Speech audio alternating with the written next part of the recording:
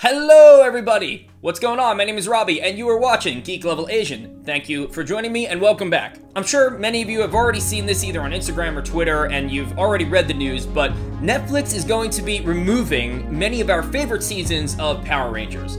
Interestingly, not all of them. There's specifically certain ones that are leaving. I'll leave a link to where you can see more about that and which specific ones are leaving, but this video, I'm going to talk about 5 specific reasons why this sucks. The last one affects me the most. So make sure you watch the entire thing and stick around for that. But before we move on, it's come to my attention that many of you have not subscribed to the channel, but you keep coming back to watch the video. So make sure that you subscribe because I am giving away my Ultrazord Funko Pop at 5,000 subscribers. So now reason number 1 I think is the most general and probably affects all of you as well, and that's just the sheer convenience of having everything all in one package online so that we don't have to collect DVDs. Now, that's not to say, hey, if you have the DVDs, that's great, but listen, I don't know when the last time was that I actually purchased a DVD. I'm gonna be honest, I just don't really buy them. Blu-rays, don't really buy those either. Some of you may not even have Blu-ray or DVD players anymore. I know, like, I have one,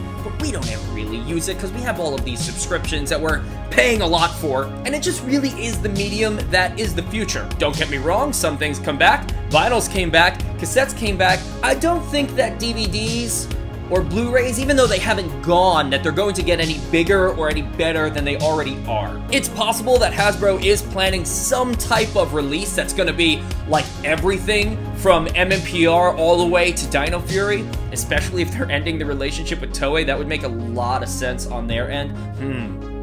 I'm not saying that that's going to happen, but it could be like, yeah, here's your childhood, here it is, wrapped up in a box, we're moving on. And the second reason why this is super annoying is because of streaming services, and I kind of mentioned this already, but we have so many streaming services these days, and I have a feeling they're just gonna keep coming out, and I don't think they're going to make, you know, a Hasbro or Power Rangers or Toku type streaming service. But long story short, I don't want to sign up for any more streaming services. There are already streaming services that I don't have with shows on that I really want to watch that I can't watch yet because I just can't keep buying subscriptions to streaming services. I'd like them all to live in maybe 1 or 2. That would be nice. Now the third one is super frustrating, especially for those who didn't really catch every series growing up, or maybe you fell off the wagon. That sounds like you have an addiction problem.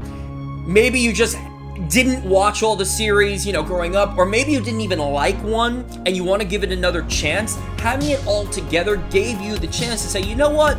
You know, I didn't give this one a chance, maybe I want to watch it at your own convenience. And that helped me as well. There are definitely series that I didn't watch growing up that, you know, I watched when I was older and I was like, oh man, I'm actually kind of bummed that I missed this when it was on TV, or ones that I wasn't really into and I'm like, you know what, this one is actually really good. A perfect example is RPM. I didn't catch RPM when it was on TV, but I watched it as an adult and it is now one of my favorite seasons. It is one of my favorite Power Ranger series, which is interesting because I'm not sure if when I saw it on TV, I was the person that would have liked it while it was on TV, but me now, I really like it. Now the fourth one that I'm going to mention is a little bit conceptual, and I'm not saying this is even a real thing, but I can't get it out of my head. And that's kind of the erasure, if that's a word, the erasing of the seasons that maybe for monetary purposes just didn't perform as well, or are just not in the, you know, the brand or the continuity that Hasbro wants to move forward with. Because again, we don't know this for sure, but we have seen things online about Hasbro ending the relationship with Toei. We do know officially that Jonathan Entwistle was brought on to basically move forward with the entire,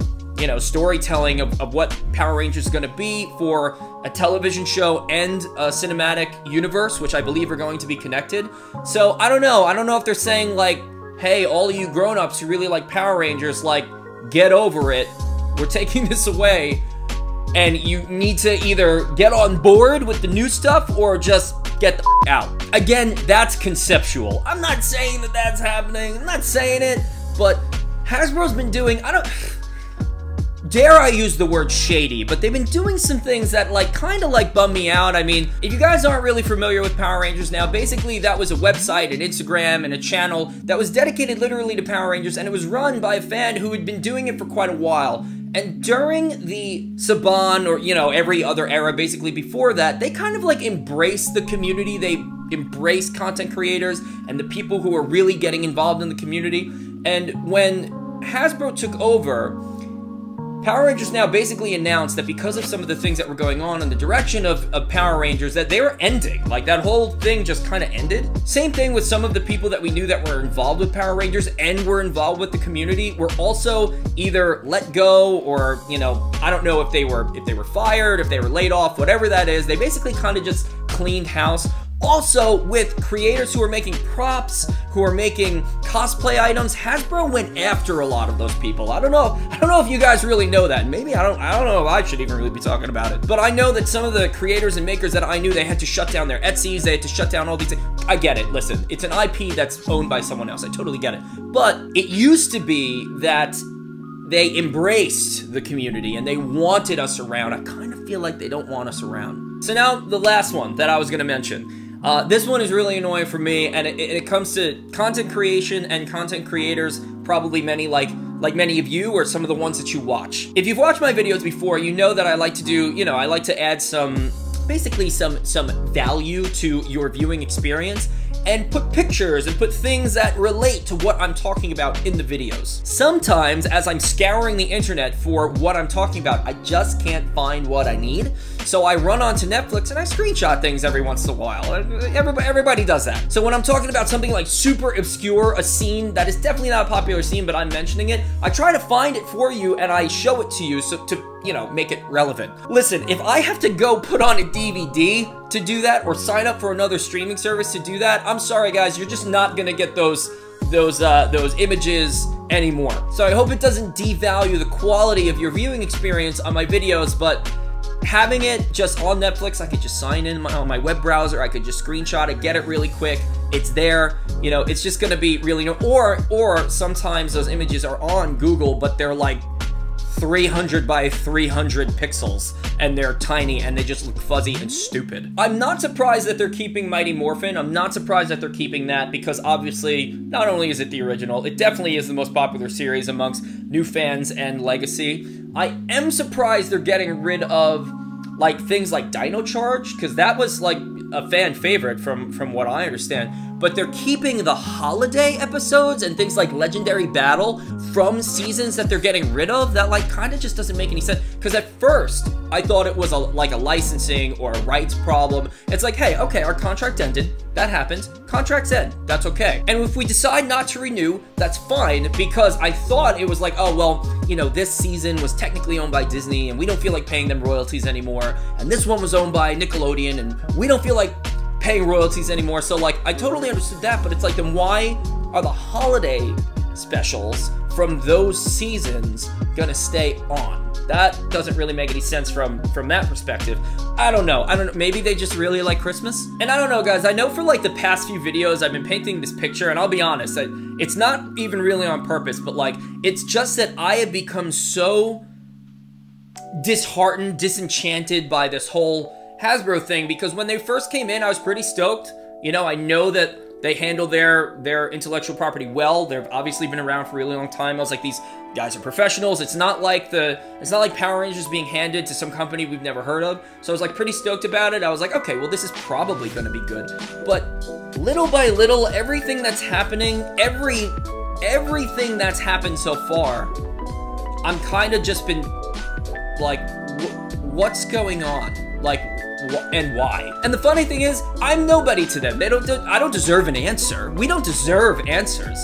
And that's exactly how they feel about it, is what it seems like. And I'll give you an example. Like, when most shows are leaving Netflix, there are websites and articles about the shows that are leaving. This seemed to, from those websites themselves, this seemed to come out of nowhere. Like, this wasn't announced at any time. It just kind of happened, which is like, were you trying to fly under the radar? And if you are, it could either be for a shady reason, or it could be honestly, Hasbro, I don't know what you have planned. It could be for an awesome reason. I have no idea.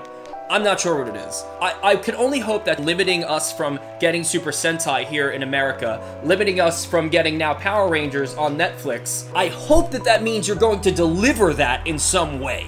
And if you're not, then that sucks. So that's it, guys. I would love to hear your opinions. I'd love to hear also your feedback on the things that I said today. Because again, many of you probably are maybe not aware of the things that are going on, or don't pay attention to that side of things. Or maybe you do. Maybe you know more than I do. I'd love to know that. And if you have gotten to this part in the video, I'm guessing you like the video. Just subscribe. It only makes sense at this point. You could also follow me on social media. I'm most active on Instagram. I'm trying to TikTok more, but I am a 35-year-old man, and I also can't dance. So thanks for checking out this video. I hope to see you in the next one, and may the power protect you.